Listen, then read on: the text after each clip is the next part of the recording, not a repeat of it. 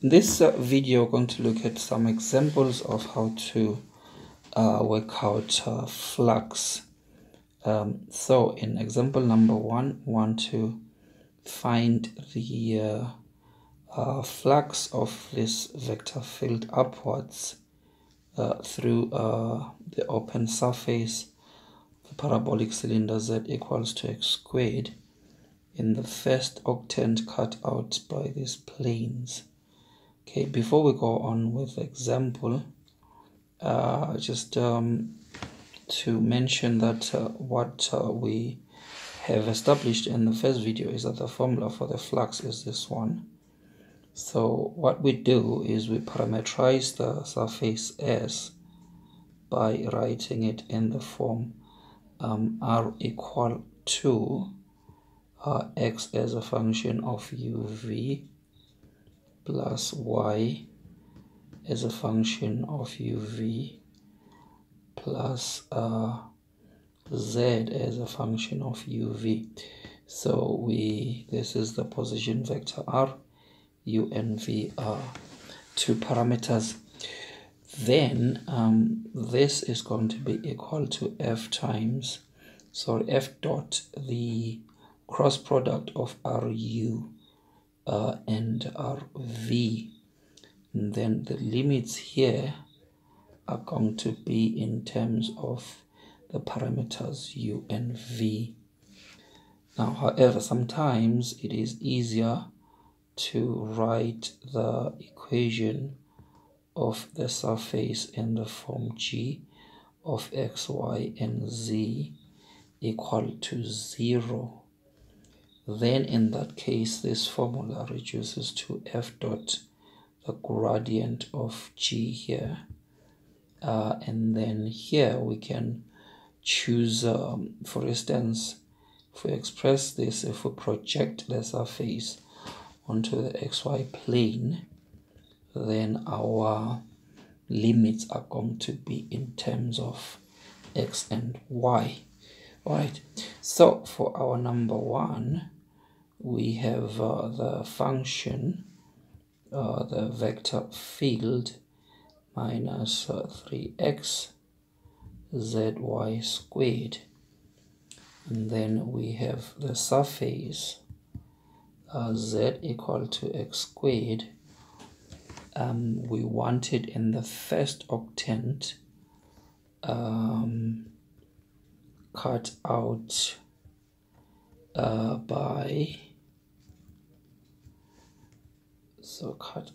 by the planes y equal to 4 and z equal to 9. So the first thing to do here is to make a sketch of the surface here so that we get a correct details in terms of what the integration limits are going to be. So here we go. So we've got z equals to x squared. So since there is no dependence in y, this thing is just going to go parallel with the y-axis. So that is generally the case. If you get a surface which is a function that is independent of z, then it's generally going to go parallel with the z-axis. So here z equals x squared, so it's just going to be a parabola. So with z and x squared, parabola like that. Maybe let's do a bit better here. Z equals to x squared actually going to be right on the origin. So something like this. Okay, so it's going to go parallel with the y-axis. So that means even here, it's going to look something like that. Okay, so let's just join it up. So something like this.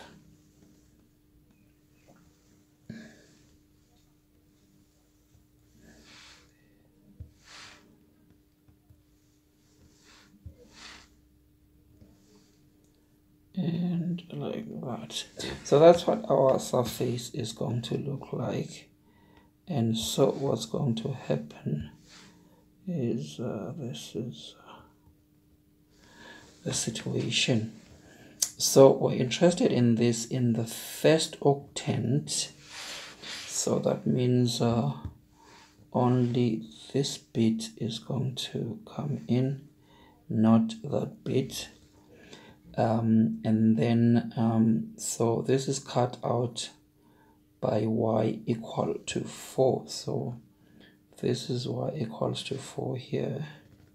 So that plane there is cutting our parabolic cylinder at that point. So what's going to happen is so the surface we are interested in, as I've just mentioned before, is just going to be this section here down to the origin, sorry, to the y-axis, and so that is going to be the surface. Now if you project this down onto the xy plane, okay, then this is going to give us a rectangle so this xy plane rectangle here. This is y equals to 4 when z is equal to 9, x is equal to 3.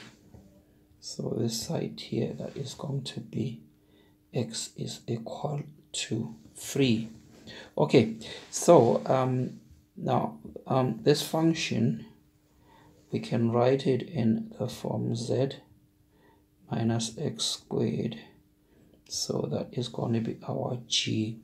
So if you use the second formulation here, the first thing we're going to do is to find grad g.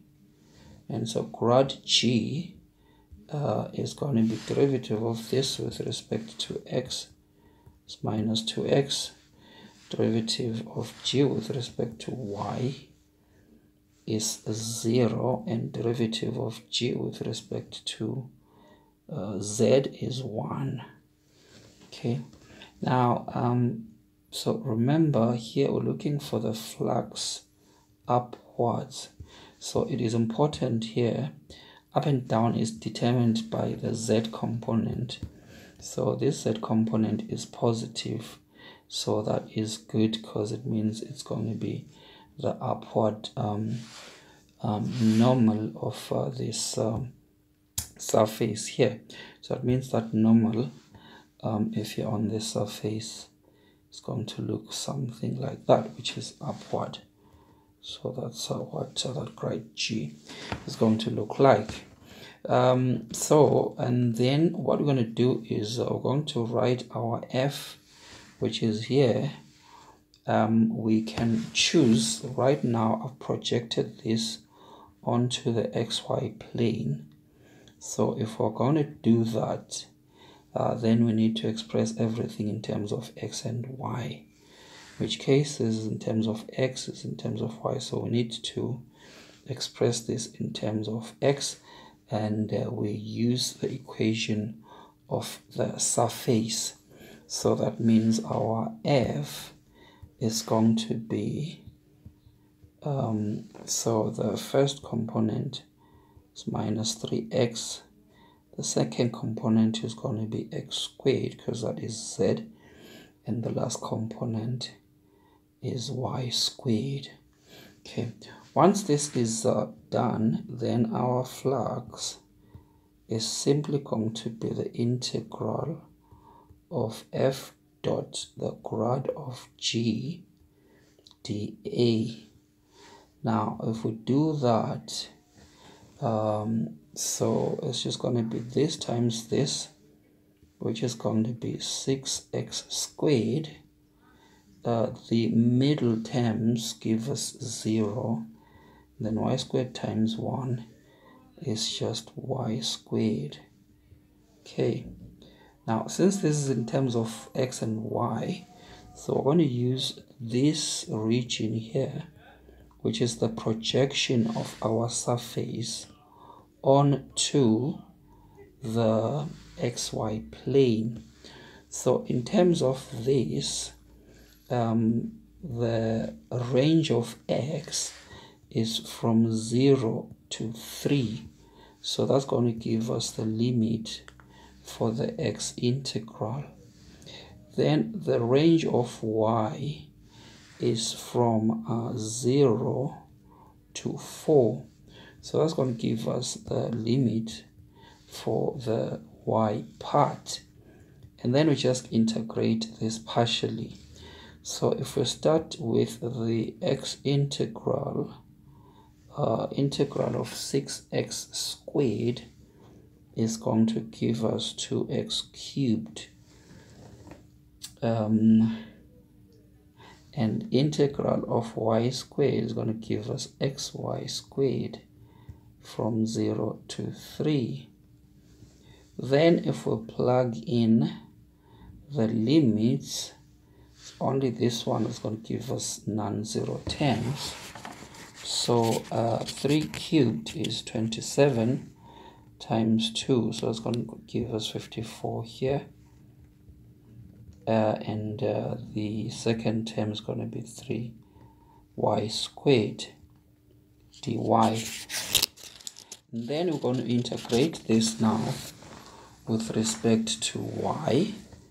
So we are going to get 54y plus y cubed. The limits are 0 to 4. And then this time it's just this limit that's going to give us something non-zero. When we do that substitution, we find that this thing gives us 280.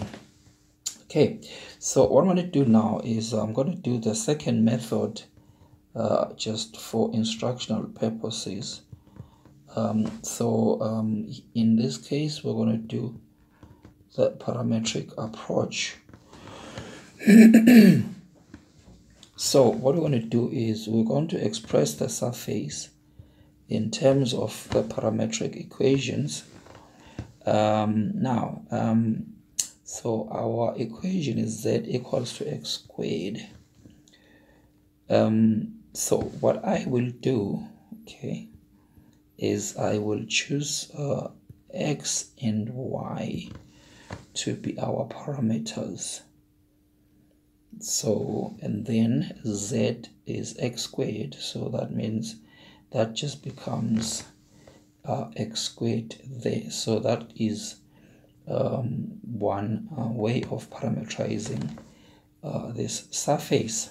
So since x and y are our parameters, then we need to differentiate this partially with respect to x and then partially with respect to y, and then take the cross product. So with respect to x is going to be 1, 0, and 2x there. With respect to y, it's going to be 0, 1, 0. Then upon taking the cross product, so this thing is going to give us I, j, and k there. 1, 0, 2x, 0, 1, 0. So when we do this, the first one is going to be 0 minus 2x. So minus 2x there. Then the second one is going to be 0 minus 0, which is 0. And then the third one is just going to be 1. Now again, at this point, we need to check if this is, because this is like a normal vector of the surface, so we need to check whether it's upwards or downwards. Okay, and that is determined by the z component. So since that's positive, it looks like it is upwards, so that is okay. And so after doing that, then we do the the dot product with this normal vector. So got minus 3x there. Z is x squared, then y squared. So because again we were parameterizing using x and y, so we express everything in terms of x and y. If we take this dot product, that's going to give us x squared, 6x squared plus y squared. And then at this point you can see that this is giving us exactly the same equations as in the previous method. So from here onwards, this is going to be the calculation is going to be exactly the same. All right, so I'm going to bring this video to an end here and continue with the second example in the next video. Thank you for watching. We do encourage you to subscribe to our channel, and if you've got any questions or comments, please post them in the comment section. Thank you.